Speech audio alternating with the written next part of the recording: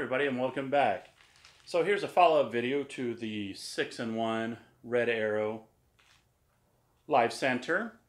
And I mentioned to you that I was going to purchase their pen mandrel that's designed for a pen, or mandrel saver pen mandrel.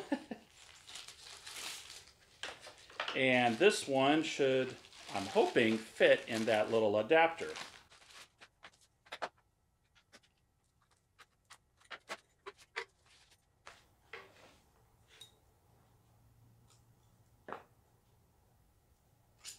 And there you have it. Okay.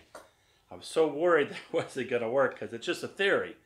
One thing about Banggood is their site isn't real descriptive. They should put a lot more information on there.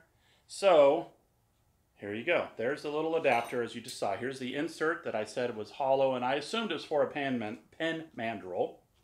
And then here's their Red Arrow pen mandrel. They call this a mandrel saver, which is really incorrect on their site because a mandrel saver would imply you're going to have the mandrel as well. So they just sell this bar, and there's no knurling on the end, or excuse me, there's no threading on the end. So if you were to accidentally buy this thinking it's a complete pen mandrel, be in a world of hurt because now you still need a pen mandrel. So that adapter fits right there, like I said. So then once again, my theory and assumption was that this was proprietary, and it has proven it is. Now you're still going to be able to turn pens like you would any pen mandrel, but they made this hole specific for their mandrel.